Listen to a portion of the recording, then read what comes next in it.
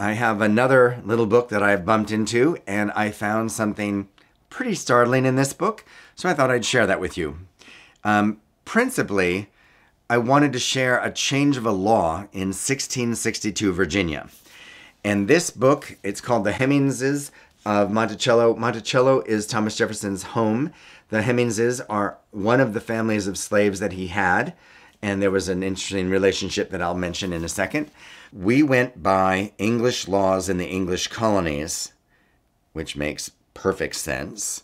And one of the laws was, you are what your father is. What that means in essence is, if you were born out of wedlock, you had the right to your father's name, maybe his property on his death, maybe his profession while he lived.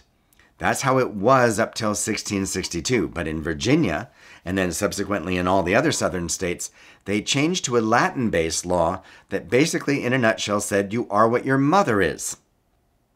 So now, if you're born out of wedlock, you have the name of your mother as your last name. You don't have any rights to your father's property, his name, his profession, nothing. Why did they make that change? Well, we have common sense, some of us, so let's just think about the consequence of this. If I'm a white slave owner and I have sexual relations with my black slaves and they get pregnant and have children, I no longer have to take responsibility for them. I can, but I don't have to. The law, in essence, gave permission to white masters raping their slaves, having children, and then having nothing to do with them.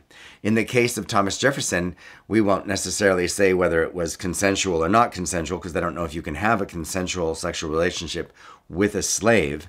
But Thomas Jefferson had 7 children by one of his slaves, and her name was Sally Hemings. What's peculiar, odd about her is this.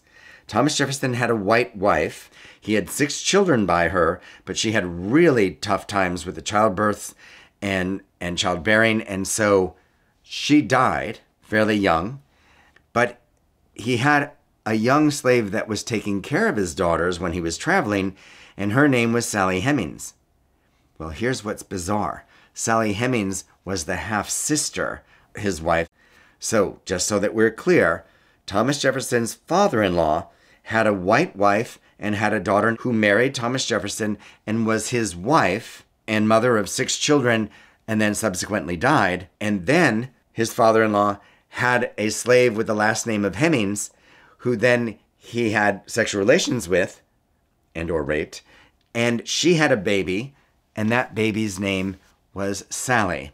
Now, Sally and Thomas got together just a little bit around her 16th birthday, and they were together subsequently for 30 years and had 7 children.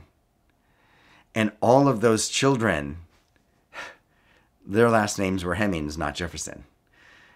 And one of them was James Madison Hemings. I mean, Thomas Jefferson named one of his children by Sally after James Madison, the president, one of his good friends. But the last name was Hemings because of the way the law was written. It's just a bizarre world we live in. He did have in his will that all of his children by Sally were freed on his death. And she wasn't, ironically, Sally wasn't. But then one of the children did bring her in, and no one made a fuss. And so Sally Hemings kind of lived free as an older woman with one of her children.